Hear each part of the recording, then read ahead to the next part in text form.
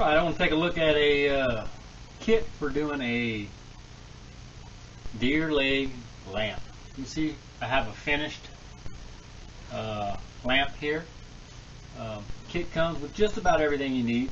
Doesn't come with the base, doesn't come with the shade. Those are up to you to find. But it actually turned out to be a pretty good little lamp kit, depending on what you're looking for. I chose to go with a more rustic base. Was a log where I hunt at.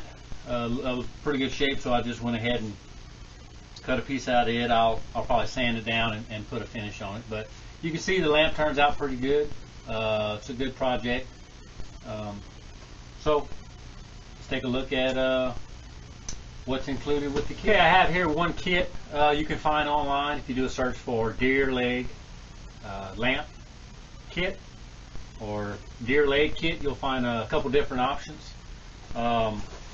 This one in particular comes with a leg mold. Actually, there were different sizes: small, medium, and large. I probably needed a small mold. They were out of them online, so I'll show you how to go ahead and rasp that down to get a fit that you need. Even if you get the size you think you need, it turns out to be a little small or a little big, you can still adjust it using a little bit of modeling clay or rasping that size down. So kit comes with a deer leg mold, which is this. It'll be your center rod for your lamp base, as you can see here. Actually, that'll be this way. So we have that. We have the electrical plug. You have your cap that fits over the top of the leg, give it a nice finished clean look here. And then you have your electrical socket that'll cover your wiring. So you also get the Champs the lamp shade cover. This is the bale style. I chose not to go with that on the lamp I have. And I'll probably end up getting a bigger shade. That one's small. I just used it for demonstration purposes. But this actually fits on the lamp base, and you can set a shade on top of it, and you screw it on. So this is accommodate a little bit larger shade, and that's probably what I'll end up going with on that lamp. And you can actually order deer hide shades or deer print shades online if you do a search for that. So kit runs about $30, maybe $40, and like I said, it does come in different sizes. So that's what the kit looks like. Some things you will need that the kit does not come with. You'll need needle and thread. I like to use a curved needle. You can pick that up from if you have a dollar store or Walmart or a big box store in your area. You can find the pack of sewing needles and a little pack of thread. You're going to need some scissors to cut some of that hide off, and some modeling clay. We'll use that to fill in between the hoof and the mold, and also on the back where the dew claws are. Kind of help fill out your leg a little bit and give you a better fit. So let's take a look at the deer leg. Alright, so we've taken a look at what comes in the kit. To get started, you'll need to supply the deer leg or the deer foot. This foot has already been tanned, so it's ready to go. You can search YouTube for how to tan the hides. I actually have a video also on how to do that. It's pretty simple. Takes a couple dollars and about a week worth of time to do that. It's not nothing major. So if you want to check out that video, go ahead. I'll have a link to it. But this leg is canned or pickled, and it's ready to go.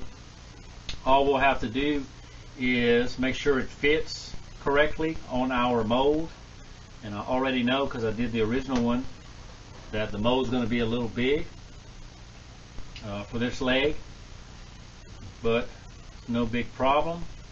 We'll just take a wood rasp and we'll file that down to where it has a nice fit. You can see this is a small deer.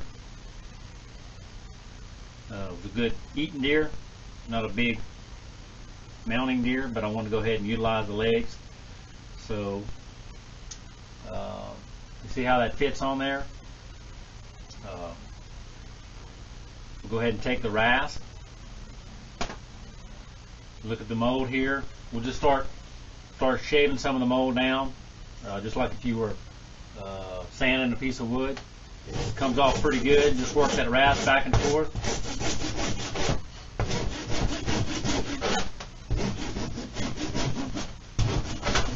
Kind of following the contour of the leg.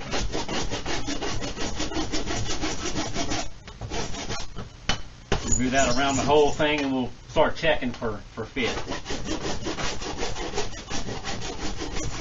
All right, so we've rasped our mold to the right size.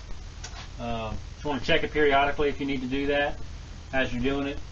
You see on the back side how it comes together real easy now.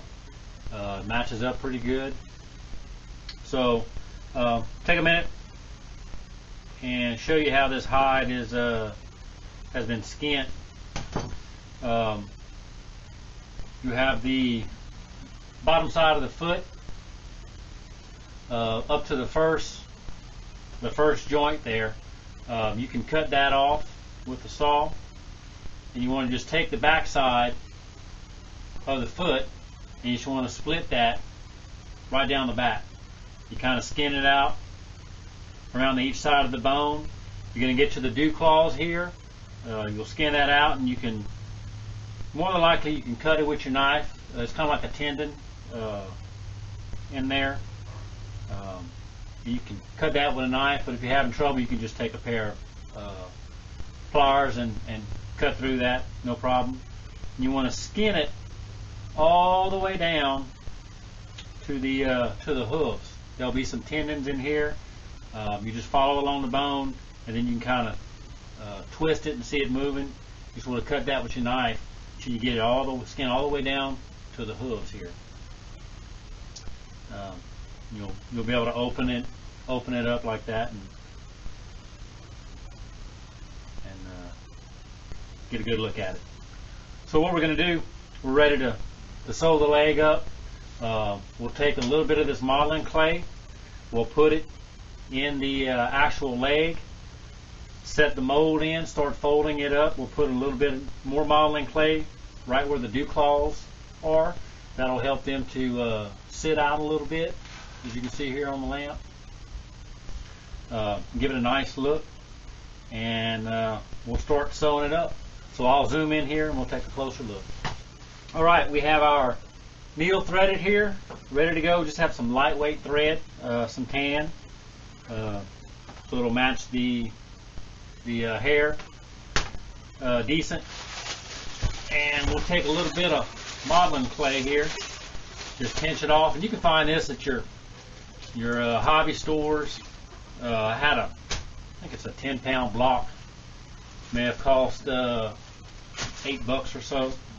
We'll just squeeze off a little bit. Set that to the side.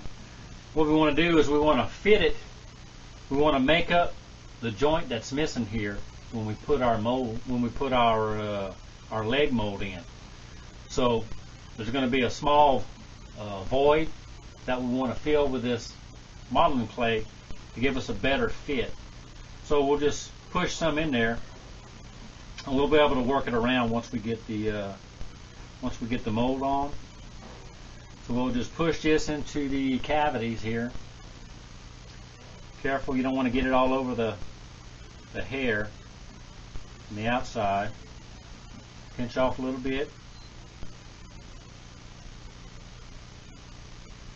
So we'll go ahead and take this leg mold, and if you do have to rasp yours down, you want to take some little sandpaper and kind of firm it up, not firm it up, but just kind of run it over there, make sure you have a smooth surface.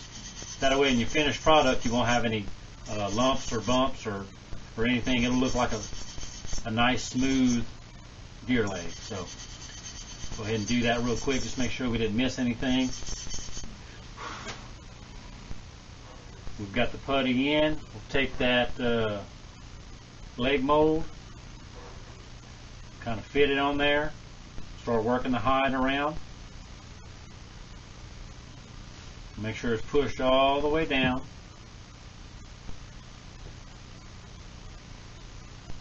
Pushed all the way down here. We'll take a little bit more clay. We'll put it in where the dew claws go here. Push that in. And once it's in, you can work it pretty good with your hands. If you have a little bit too much, you can just peel it back and pull some out. If it's not sitting right, or if it's poking out a little bit too much. One thing you want to make sure, you don't want to overstuff it. So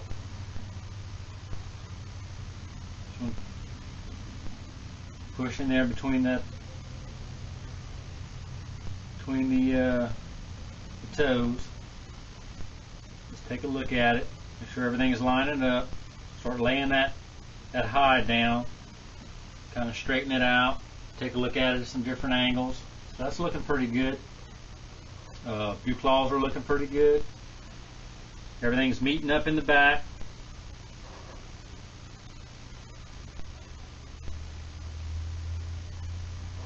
So we'll take this, take our needle and thread, and we'll start stitching that up here in just a second.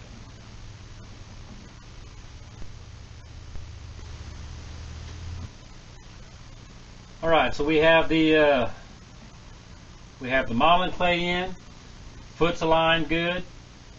So now we're going to take our needle and thread. We're going to start sewing this up. We'll put the first stitch in.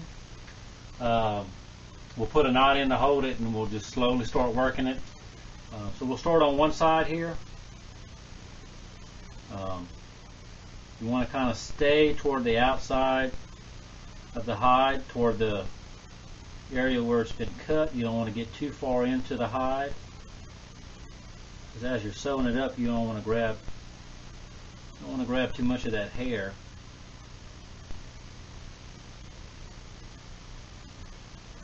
Pull that hair down. And as we're sewing, we're actually going to take and work that hair out.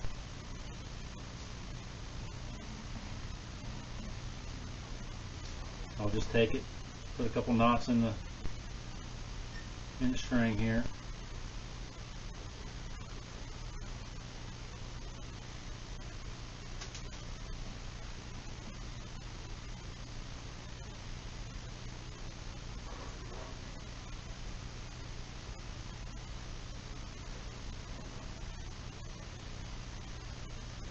Probably not the best angle, but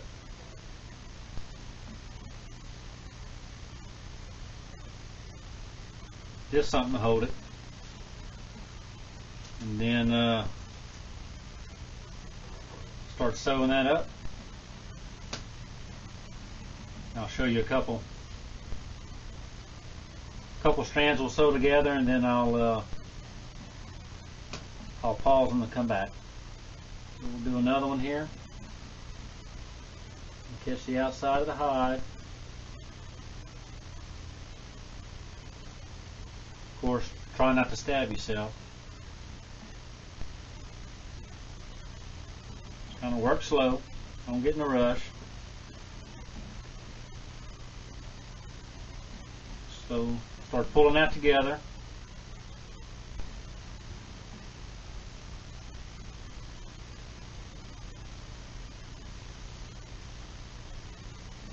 Kind of pull it snug. then you want to just hold the thread over. You can hold it with your thumb. That'll give you some little bit of leverage as you're working down the cut here. So we'll come back in. We'll put in another stitch a little bit further down.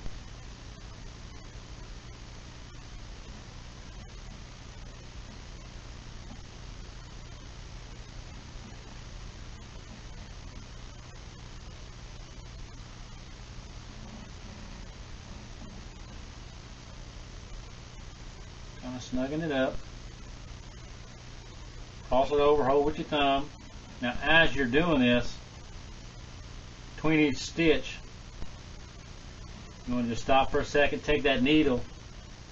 You want to catch any hair that might be caught up in that thread and just kind of pull it to free it. Otherwise you're going to end up with a lot of hair. Instead of the hair sticking up like this to cover your stitches, it'll be all laid down, it'll be caught in the stitches, and it won't come out. It won't come out very nice at all. So just kind of work it back and forth. Put in one more before we pause it.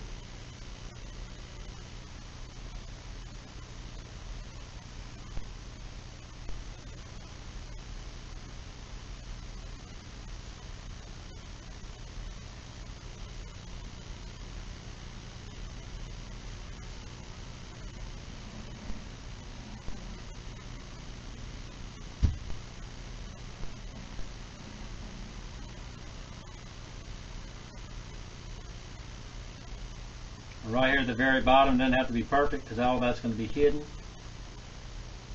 Just going to try to get it together and get that started. That's why I like to start on this end as opposed to the top.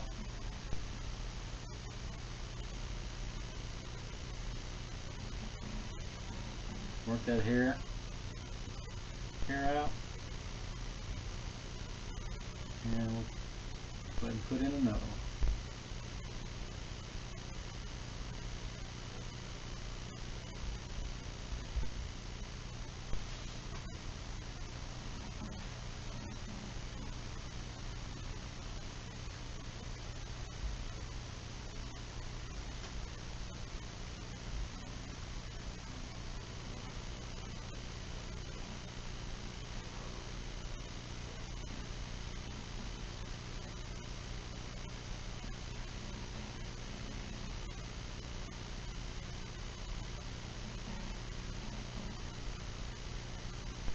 See, it's really starting to close up. Okay. All right, you can see we're about to the top here of the leg. Got it sewn up pretty good. You can see it's closing up. The hair is setting over the thread here, and it's looking pretty good. You'll notice as you're getting toward the top of the leg, where that joint was, you're going to have some extra skin. So what you want to do is just kind of push it together a little bit. Take you some scissors and just kind of trim the excess, and then you can sew that back, sew that up to where it meets. Do it again here on the other side. Make sure you don't cut it too short. More is better in that case. So I'll just take it. I'll keep sewing up here, and I'll put another knot in the top. You see, I got a little bit of white mold, not mold, but molding, the leg mold, extending past the fur. So I'll just probably take a hacksaw and kind of cut that off. That way that nice metal piece will slip down and slip over the hide here to hide that. So I'll finish sewing this up and we'll take a look. Okay, we got the legs sewed up now. We're all the way to the top of the hide. What I'm going to do, what I've done on these, just kind of squeeze the hide together here at the top. And since there's a cap that covers this, it doesn't have to be really neat. So I just kind of squeeze the hide together, take the needle, pass it through both sides of the hide.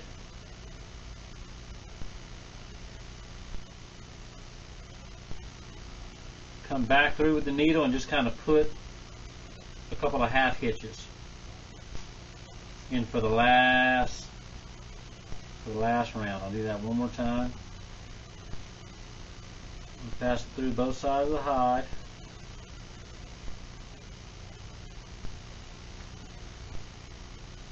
You're going to pull the needle through the loop and just making a half hitch. So I'm just going to keep that hide together.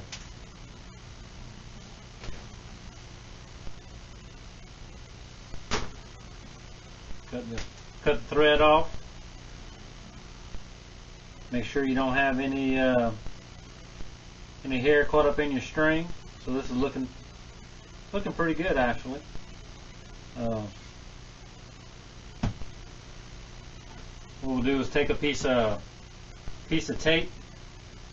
You want your hooves to kind of set together, so you can take a piece of tape, a piece of painter's tape. Let's see, I got a piece right here.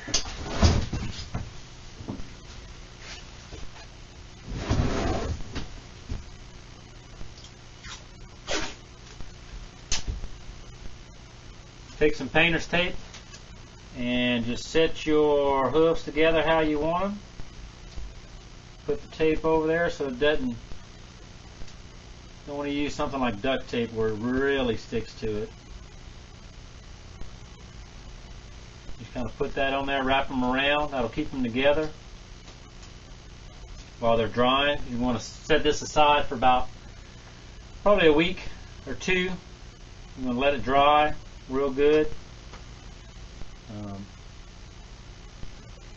Got a little bit of putty on the hook. You let this dry and set, cure for about a week. The hide's already cured, but you want it to dry out, and it'll shrink a little bit. The modeling clay also shrink a little bit, but as long as it looks good, when you get finished with it at this stage, it'll look good when it's dry. So once you have that, get you a base. You can order your base off the internet. You can take your chainsaw, make a base like I did. We'll take a look at running that through a piece of wood. I'll show you how to connect those pieces of wood. Right, I've got the hide sewed on the main shaft of the lamp here. So at this stage, you're pretty much good to go. You're going to want to tape that up and let it dry. Make sure the hooves are together. I'll go ahead and show you how the lamp sets up. Answer any questions you have on parts you might want to swap out or customize. So I got just a regular piece of wood here. I drilled a hole in it to represent a lamp base. You just go ahead and take your leg. You'll slide that in there, and these are all the parts that the kit come with. So it comes with a washer and a nut, and of course, if you're buying a base, this is going to be countersunk for you already. If you're building your base, you're going to have to countersink that to where you can screw your nut in and your washer without it rubbing on your table. And of course, if you're building your own, you can just cut this off to fit. Same thing if you're buying a base. Once you have it screwed on, you can just cut off the excess. So this is secured on the base now. So the next step, we'll take our cover here, slide it over. It covers and puts a nice finish on the top. Then we will slide on the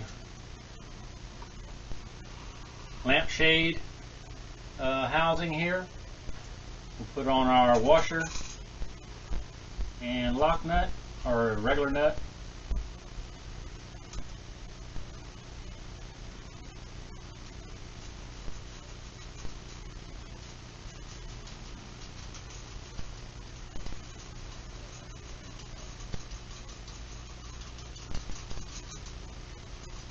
Pin that all the way down. Alright. And go ahead and screw the bottom part of our electrical piece on. And we'll take our wire base. Go ahead and pass that through the lamp.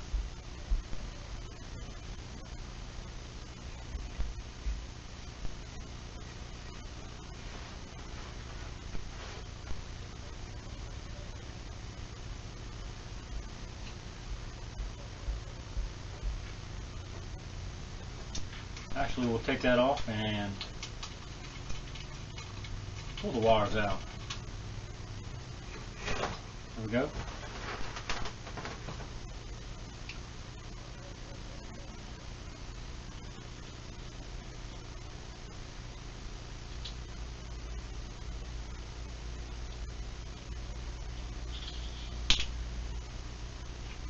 So it's easier to just pull the wire through there and then screw it on.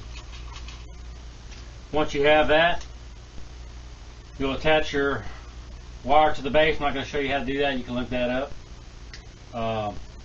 Pull your excess out.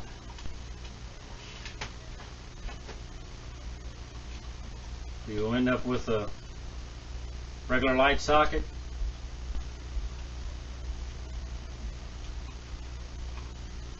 Push that on. Put your bulb in, attach your shade, and you're done. Plug it in, comes with, looks like probably a 6-foot card, and that's all there is to it.